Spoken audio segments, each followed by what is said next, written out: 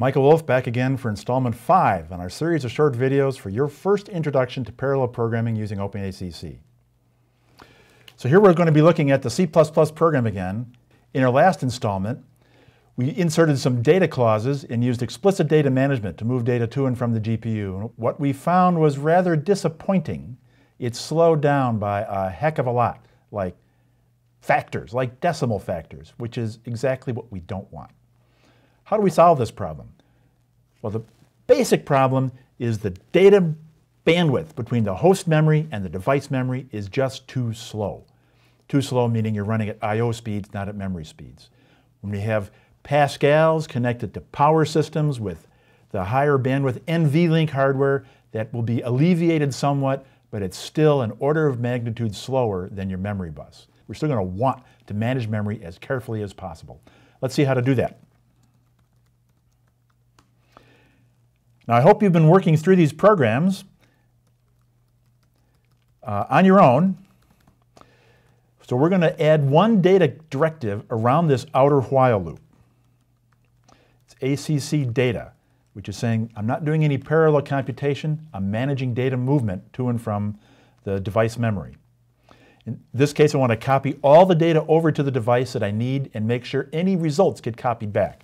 So the input arrays are going to be the A matrix and the B right-hand side vector, and then the two result vectors, x1 and x2, are going to be copied over and the results copied back. So let's put the B inside the copy in, and I'm going to continue this to the next line. Have x1 and x2 in a copy clause. Copy clause means data gets copied over and results get copied back. The other possibilities that we have saw the last time was copy out, which means only bring the results back. And then there's a create clause as well, which allocates the data on the device that does not initialize it and does not bring results back, which you use when you're really optimizing the data traffic for performance. I follow the data clause with a curly brace structured region around the while loop. I'm going to build this exactly the same way that I built the last version of the program. So I've added essentially one directive, in this case, to manage data movement to and from the host. What's going to happen when I get to this inner loop, it's going to see this copy in clause and say, oh, that data is already present on the device, so I don't need to move any data at all. It's already there. I'll use the data that's already there. It's going to say, it's going to implicitly determine that X old and B need to be copied in, but oh, that data is already there. That X new is being computed, and its results, those are new results that are going to need to come back, but oh, that data is already there. So it's just going to leave the data over there on the device, and we'll have essentially no data movement inside this loop. Let's build this.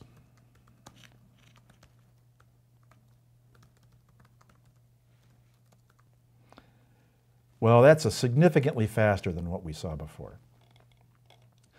So here's the informational messages about the data construct, the copy in for the A and the B vectors, and the copy clause for x1 and x2.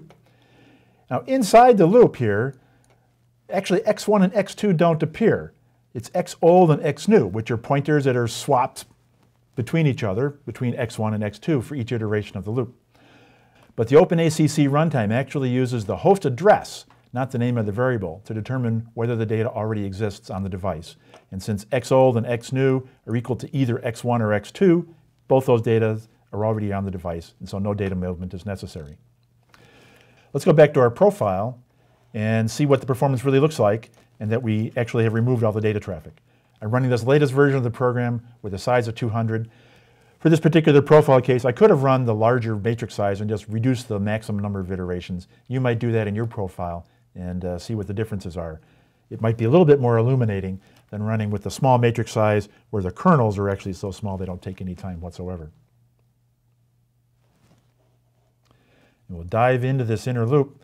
Still looks like there's some data traffic there, but what we're going to see is that data traffic is for the 8 bytes copied in for the summation result of the residual. So 8 bytes copied into the device, the result copied back afterwards. Here we have our 3 kernels with no other data traffic inside this loop. Where is the data traffic? We're going to scroll back out here and go to the very beginning, and it's outside the loop entirely. So Before we enter the loop at all, that's where I'm doing my 320k bytes. That's the matrix A, and down here are the other vectors, the x1, the x2, and the b vectors. So this performance looks pretty good. The Fortran program is exactly the same, so I don't think I need to show that. You can do that on your own. But there's other ways we could improve this performance. Let's zoom back out to the body of the loop. In this case, I was running with a matrix size of 200 by 200, so these kernels are pretty fast. Let's try rerunning this with a much larger matrix size, and we'll limit the number of iterations so that it doesn't take all that long. We'll go to a 2000 by 2000 matrix, and we're only going to do 100 iterations. I'm going to rerun this, generate a new timeline.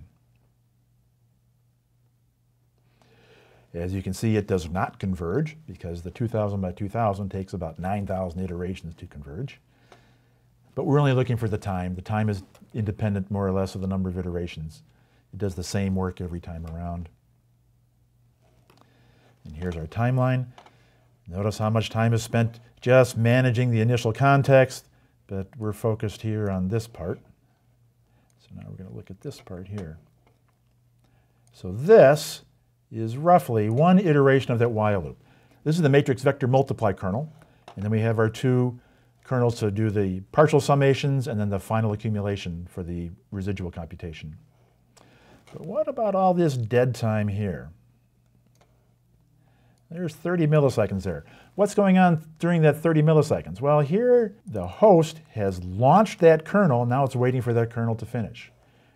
Here the host is launched the 8-byte data movement and the two compute kernels, and the 8-byte bring the data back, and now it's waiting for that result.